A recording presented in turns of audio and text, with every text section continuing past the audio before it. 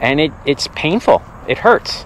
So think about your interactions with people, and think about your interactions with the natural world, and go outside and have a good time.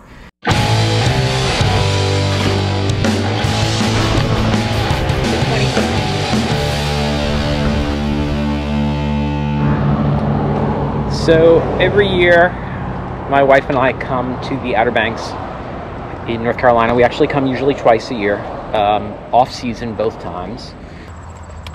And I come and spend time writing and spend time paddling. And she is a painter, and so she does a lot of art, and she still does some of her work. But we really just love the venue. It's just really beautiful. And it's usually pretty quiet. It's busier now because of COVID, which I know seems crazy, but everyone's doing stuff in the outdoors. And so the Outer Banks is barrier islands that run along the coast of North Carolina. And they're pretty narrow, wider in some places, but for the most part pretty narrow. And just really beautiful, really wonderful. And so something that I wanted to talk about was a video that I wanted to make was the election is going on right now. So it's the middle of October, but early voting has already started. And so I had planned on doing a video. If you care about the environment, if you're visiting my channel, you probably are playing or working or adventuring in the outdoors, and you already care about the environment. So I wanted to talk about, here are the things that the current administration has done that are bad for the environment, and here are the things that the next administration, or the pending possible next administration, would do that are better for the environment, like join the Paris Accords, or join back into the Paris Accords. But I don't think anyone who's watching my channel is undecided. I don't think anyone is really undecided. I kind of can't figure out the undecideds in this country right now, because we're so polarized. We have an ever-widening gap between classes and incomes and beliefs, and I realized that it was going to serve, the video was going to serve no point, and I feel like people are just overwhelmed with that stuff. And instead, I decided that I want to talk about sort of how I experience those ever-widening gaps between people in the United States. It may be in the world, but I don't know, because I live in the United States. But the ever-widening gap between people, and how that affects me and makes me feel. And so when I see, that is super cool. That is all just fish jumping. That is amazing. So when I see someone that doesn't find that amazing, I wish I had planned that, but I didn't. When I find that someone isn't awed by nature, when I find that someone throws their trash on the ground, the one time I want to find trash I can't, which is a good thing, that there's that ever-widening disconnect between people and the world around us, and it just sort of makes me feel like my values are not shared by the bulk of the population, and that's really upsetting.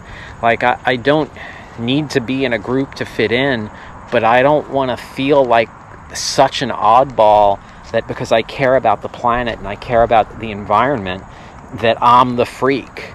And so it's disheartening to me when I see people not treating other people fairly, or the way they would want to be treated, which is sort of how I live my life. I live my life trying to treat people the way I want to be treated, with respect, with dignity, and I feel like everyone has that right. And even if they disagree with me, you have the right to disagree with me, but you don't have the right to belittle me for my beliefs or ridicule me for my beliefs. I guess that's belittling me, but there's nothing wrong with people having different beliefs. But we need to treat each other better when we're discussing them, and we're not doing that. So that's sort of my thought process, and it's really disheartening to me. And I remember after the last presidential election just feeling like I'm alone. I'm the only person that gives a shit about the environment. I'm the only person that thinks that it's ridiculous to think that we can plan on never-ending growth in a closed system. That's ridiculous. That's crazy, right? But I feel like I'm the only one that views it that way. Right now in North Carolina, I feel like my wife and I are the only ones taking COVID precautions as numbers are climbing and climbing and climbing. And it's that same sort of disconnect as the things that I want to do, I can't do because of X. And X may be COVID, or X may be I can't go sailing because I can't rent a boat because of COVID, or I can't drive my truck across the country because there's no fuel, which is not a thing that has happened yet, but it will, and it's that failure to change, to adapt to an ever-changing environment. Meanwhile, we're the ones that are changing it. I'm getting off a little bit on a rant here, but we're the ones that are destroying our environment, where we need to be working with our environment. And all the tools are here to be doing things better for the planet and for each other, but we don't want to do that because of profit, and that I just can't wrap my brain around that. And so that's where my brain is. And so I didn't want to harp on the election, but I did think it was important to tell people sort of how I feel.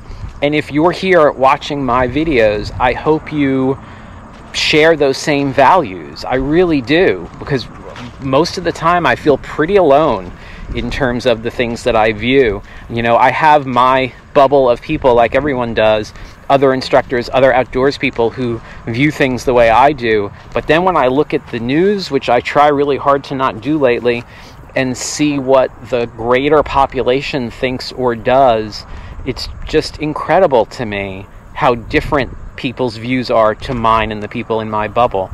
And it's painful. It hurts.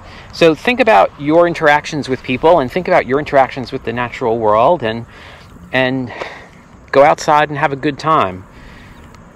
I guess that's it. I guess that's all I've got. I've got 2 more full days to enjoy the Outer Banks, and then I sort of have to go back to work and not teach for a living, which hopefully will be coming to an end in 6 months or so. But yeah, so that's my rant on the state of my world and my place in it. I hope you have a good day. I hope you do something fun. I hope I'll see you outside.